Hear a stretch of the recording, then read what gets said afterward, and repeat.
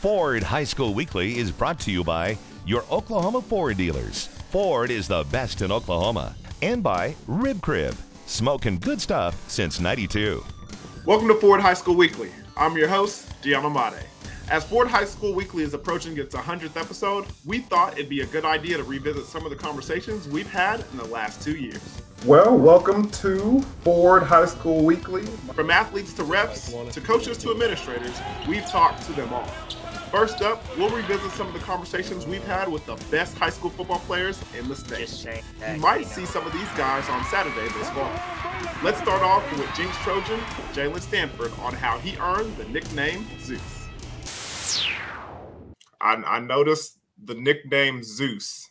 Tell the people how you got that nickname and what's it all about. So that just happened this last year at track. So we just running track and I'm just running and our coach is like, oh yeah, he is fast. We're gonna call him Zeus. And ever since then I just stuck with it and I liked it. Coach Isham, that's the coach who gave it to me. So he didn't even tell you like why Zeus? I mean, because isn't Zeus supposed to be like one of the strongest gods or something like that? Why Zeus? I don't know. I guess just the hair and just I don't know. All right, so before we got on here, we were joking with your dad about, eating and you making sure you maintain your weight and everything. So I got to ask you, what's your favorite dinner? It's definitely my mom's chicken Alfredo, man. I love eating it. I love it when she cooks it. She knows that I love it. So every time she cooks it, I'm the first one she calls to come get their plate. And, I drink my protein after practice, after I lift, all that to make sure I maintain my weight. So, when I get to OSU, I kind of have a head start, So that's how I maintain my weight, and my favorite dish. Well, I'm telling you right now, you're going to love that training table, but it's nothing like mom's cooking. I mean, chicken Alfredo, man. I don't know if they can touch that. What do you love about the game? As far as if it's not a position, then what's the thing that you really like about playing football? So I like the fun like you can have. Like there's guys that go out there and they're grunting and just want to hit somebody like that. Some people do it for to get their anger out and stuff, but I kind of think of it as having fun and people have heart and you can say you have heart and other things, but I'm not downing on art or anything. People I love art and I'll put my heart into art and put it on paper, right? But you can see it through that, but not the same way you can see it through football and expressions and emotions and physical appearances.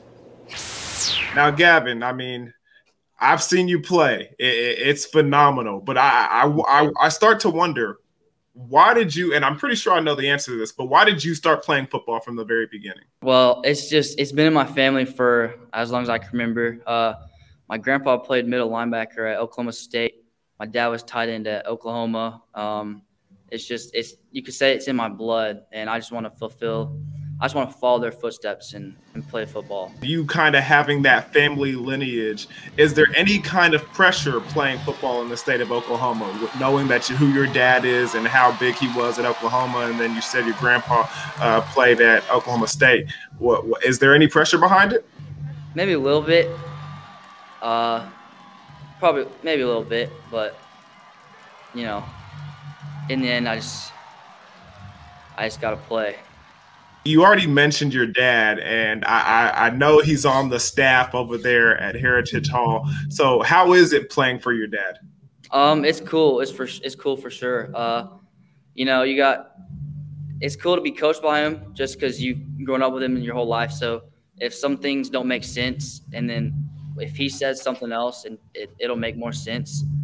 And then there's always it's tough love. You'll get yelled at, but he still loves you. He wants you to succeed. So it's pretty cool.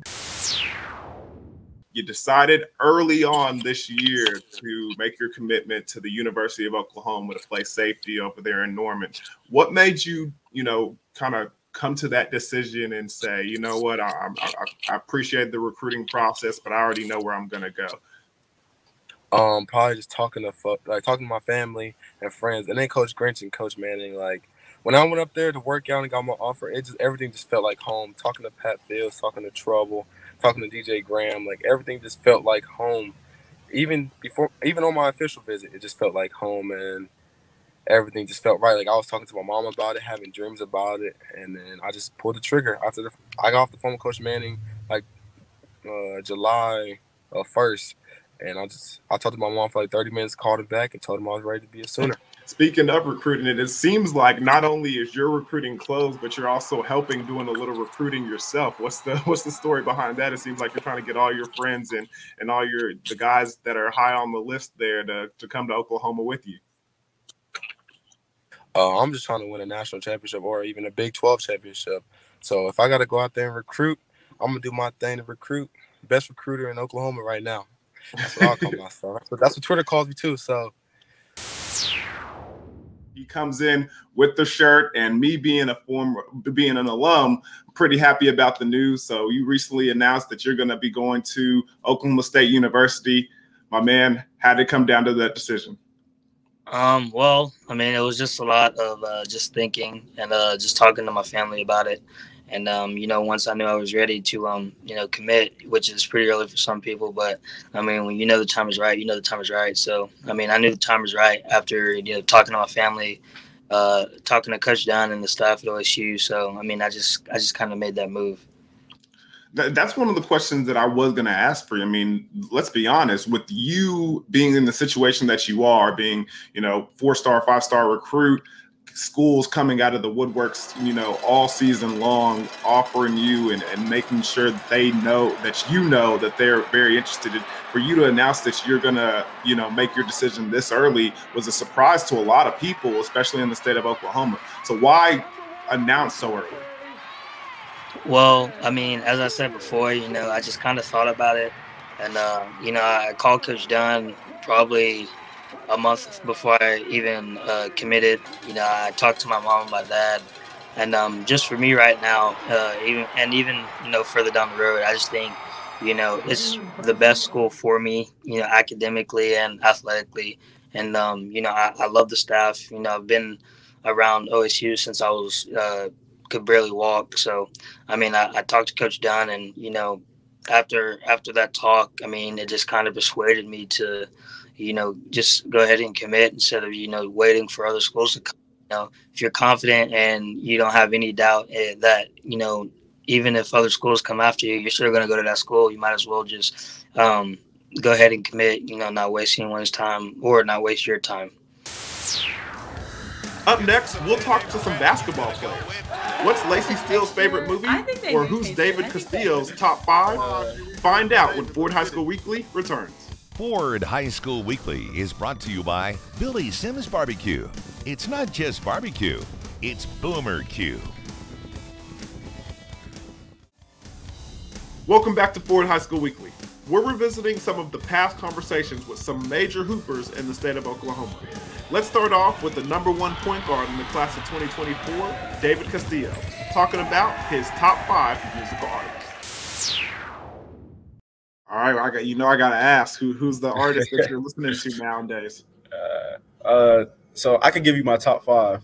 Okay, sure. I put up the graphic, baby. Top 5. Here we go from David. Let's get it. So top one's got to be Yeet. He's a new rapper, kind of up tempo. Number 2 right now is probably Drake. Okay. Drake has always got to be in the top 5 somewhere. Number 3 has got to be Future, like his new album. I've listened to Future in the past, but his new album is really hit. Number 4, I gotta add an R&B rapper, Bryson Tiller. Okay. I listen to him. Yep. And number 5, it's a battle. It's a battle between Lil Durk and Playboi Carti. I see him back there. So go ahead and tell me your favorite pair of shoes that you own right now.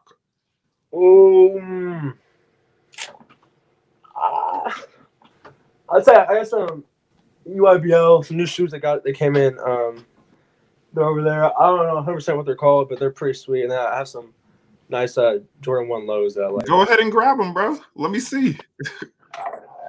You got Tom.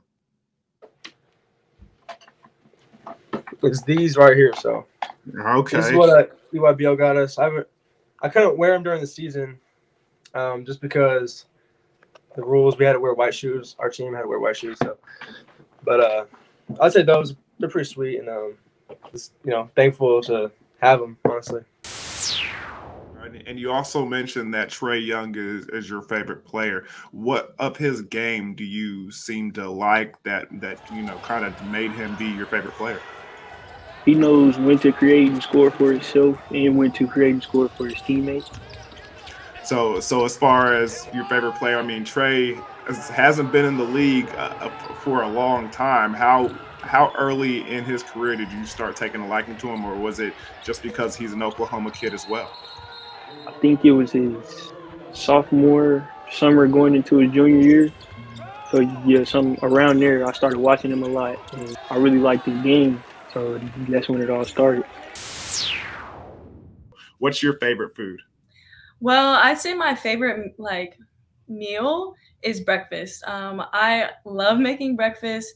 I love making eggs with avocado. That's my favorite thing.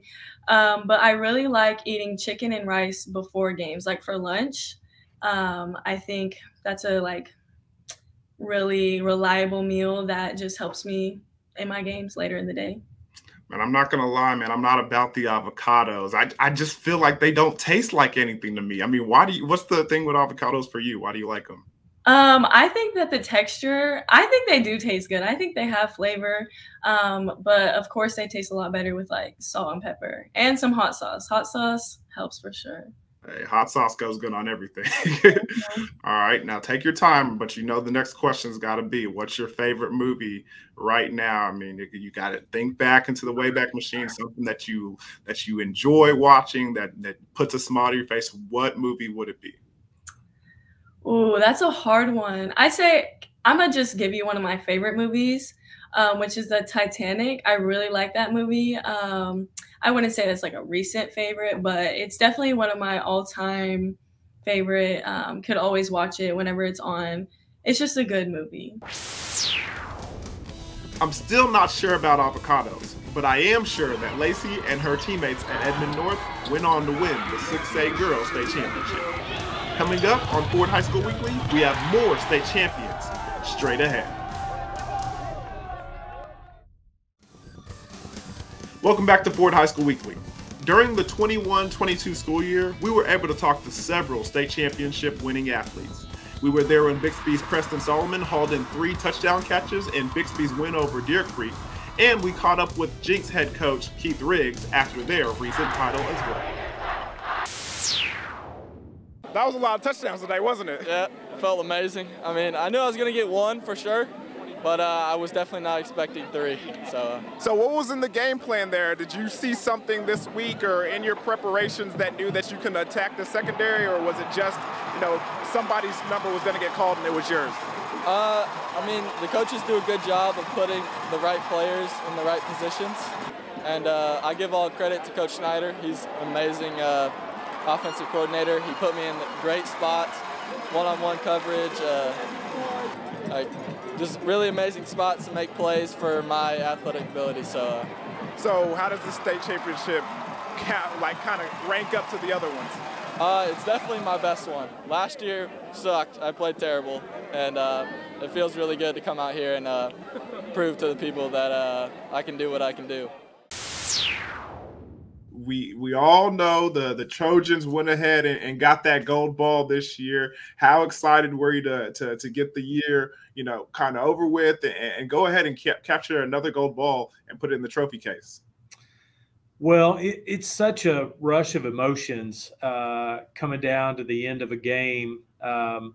All the work that's put in, you start working on the season in January. This time, last year we started working on the 2021 campaign. And so to see all of that hard work, all of the sacrifices, all of the things that went into the season that our kids put in, our coaches put in, it's indescribable.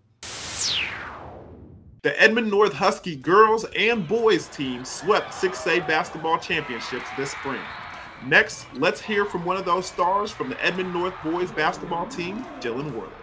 You guys reached the ultimate goal this year of hoisting that gold ball, but summarize the season for me if you can. How did things go at the beginning? How were they towards the end, and how did it kind of finish off? I mean, at the beginning of the season, we were all, we lost 11 seniors, and we were really, I was nervous for the season because I wasn't sure I was going to go, having 4 sophomores start throughout the entire year and 1 senior.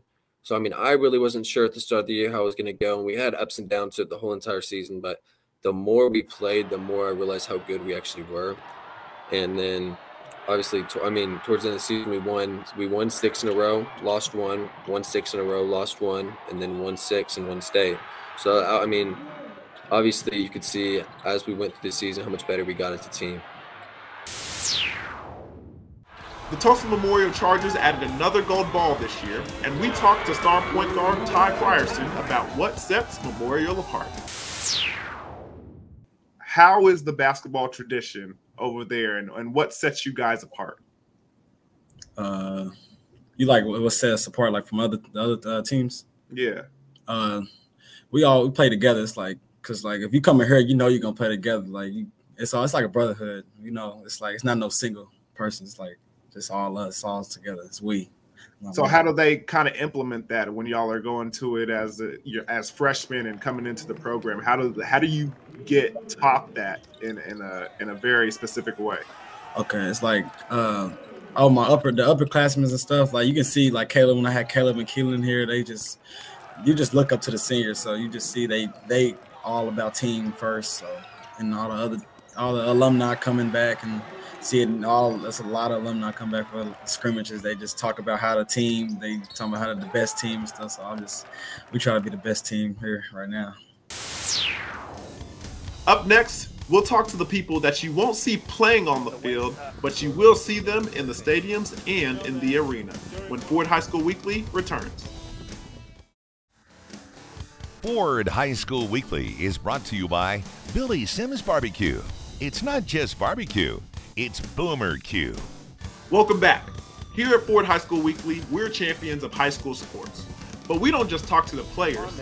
Let's talk to some band directors and maybe even the guy in charge himself, David Jackson. But first, let's talk to football ref Ethan Rowland about his crazy as heckle. For all the stuff that you guys have to endure, what's the funniest thing maybe a coach or a fan might have said to you while you were officiating a game?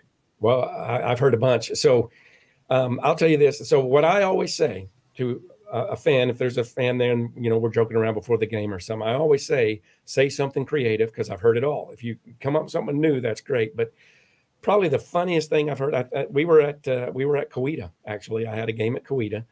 And we had a foul. I don't remember what it was. And I'm not in good a shape, Dion, as I used to be when I played football. Obviously, you're in great shape, but I'm not. And so we announced, and I'm announcing the foul. It's a holding. I'm announcing holding on the offense, and it's deadly quiet. But I hear a person in the stands yell out, "You must like cheeseburgers," because I'm a little overweight. So I just laughed and moved on. And but yeah, I do like cheeseburgers. But who doesn't like cheeseburgers? Exactly. You can't forget about the marching band performance on Friday nights. We spoke with Edward Hudson Jr., the director of the Spirit of West Marching Band, about what it means to be in band. What kind of things would people not know about as far as being physically tasking and being in a band? I think it's really great that you said that. I think of it like this. From the waist down, the student has to be an athlete. From the waist up, the student has to be a musician. And so if you think about it, we have students moving at fast tempos across the field, doing all types of dance moves while maintaining a good tone and playing with good quality sound, which can take a lot out of a student, you know. So there's a lot of preparation and physical training as well, you know. We do stretches every morning. We have a stretch block and a routine that the kids get acclimated to. We run to keep them conditioned. We have to be very careful about that Oklahoma heat. You know, every 20 minutes we're getting our students in to get them hydrated, and we're monitoring them through these, you know, Oklahoma summers. You guys know how hot it can get. So we just have to make sure and maintain that, you know, it's just as an athletic opportunity just as other sports. OSSAA Executive Director David Jackson is spotted all over high school events. But did you know he was one of 12 children? Neither did I. Now let's go all the way back. So you're one of 11 kids? I'm the 11th of 12. Wow. So you thought you were going to be the youngest, and then they had another one. Absolutely. Didn't get to enjoy the spoils of being the youngest. So I was just pretty much for a long time the punching bag, the little kid that all the family picked on. But no, it was great growing up in a large family. You might also see a reporter or two at the game. We are always chatting with Prep Red Zone Michael Knight about recruiting and rankings, but we also remember when his baby Wyatt was born. Go ahead and tell Wyatt we're waiting on him to make his debut here on Ford High School Weekly. It might happen in like 16 years, but we'll wait on him. That's right. That's right. Yeah, I tweeted out. I was like, we got an early favorite for the #1 prospect in the 2040 class, I believe he'll be. So look, I'm biased though. I'm biased. You certainly are, man. Congratulations, and go have fun with the family. Thanks, man.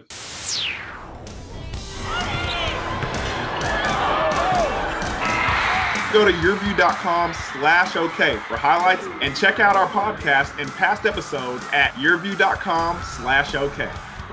Just like every week, only the best in Oklahoma make the Ford High School Weekly. So thank you to all the guests that we've had the past 2 years. Until next time, I'm Dion Amade. Ford High School Weekly has been brought to you by your Oklahoma Ford dealers. Ford is the best in Oklahoma. And by Rib Crib, smoking good stuff since '92.